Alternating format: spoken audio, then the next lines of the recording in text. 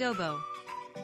Philippine adobo is a popular Filipino dish and cooking process in Philippine cuisine that involves meat, seafood, or vegetables marinated in vinegar, soy sauce, garlic, bay leaves, and black peppercorns, which is browned in oil and simmered in the marinade.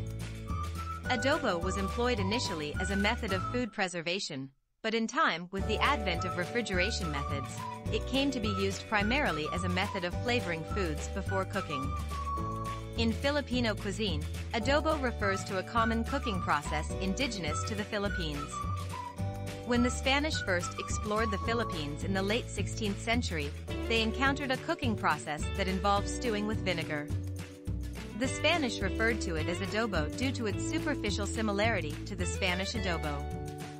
The Filipino adobo is an entirely separate method of preparing food and is distinct from the Spanish marinade.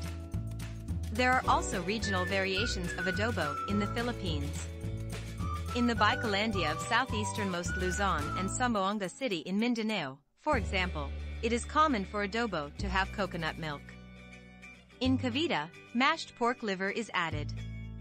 In Laguna, turmeric is added, giving the dish a distinct, yellowish color known as yellow adobo.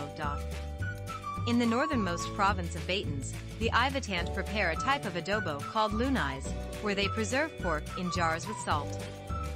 In Batangas, adobo is cooked with achuite seeds, giving it a reddish color. Adobo has also become a favorite of Filipino-based fusion cuisine, with avant-garde cooks coming up with variants such as Japanese-style pork adobo. In 2021, the Bureau of Philippine Standards of the Department of Trade and Industry of the Philippines unveiled plans to standardize the most popular Filipino dishes to make it easier to promote them internationally as well as keep their cultural identity. What variety of adobo would you like to try? Thanks for watching. Subscribe for more educational videos.